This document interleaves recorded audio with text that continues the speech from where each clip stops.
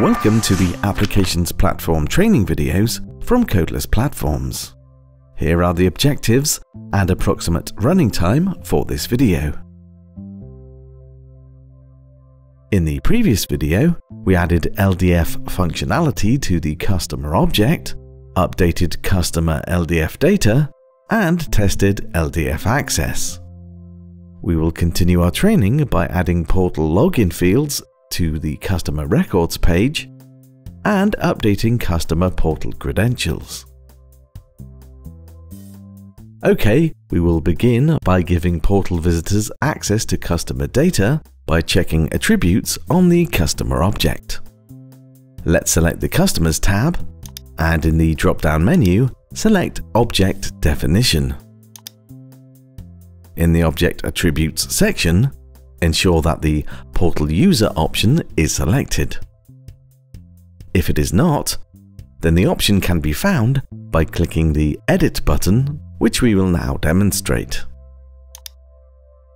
Scroll down to the Object Advanced Attributes section and ensure that the Portal User option is selected.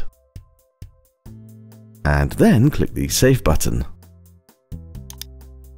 We will now create a Portal Visitor Login Details section. Return to the Classic Guitars main page. Ensure you are on the Customers tab. Click on a customer record, and then select the Edit button. We will now add the Portal Login fields to the Customer Record Edit page. Click the Page Options button and select Design this page. Scroll to the bottom of the page. From the Create section, select a new section component and then drag and drop it onto the page above the Last Systems section. Select the newly added section and click the Properties drop-down button.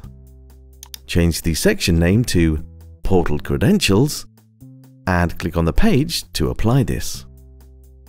From the Available Component section, select Login Name and drag and drop the component in the Portal Credentials section.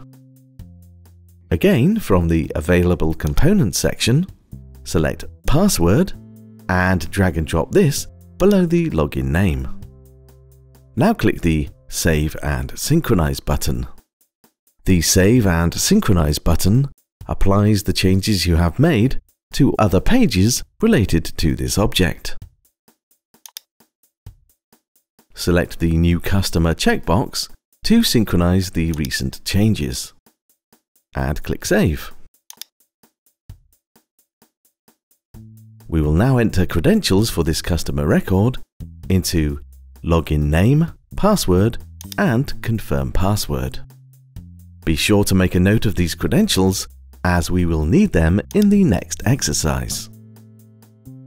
Click the Save button and we are returned to the All Customers view. And finally, click the Dashboard tab to return to our main page. And that's it for this video.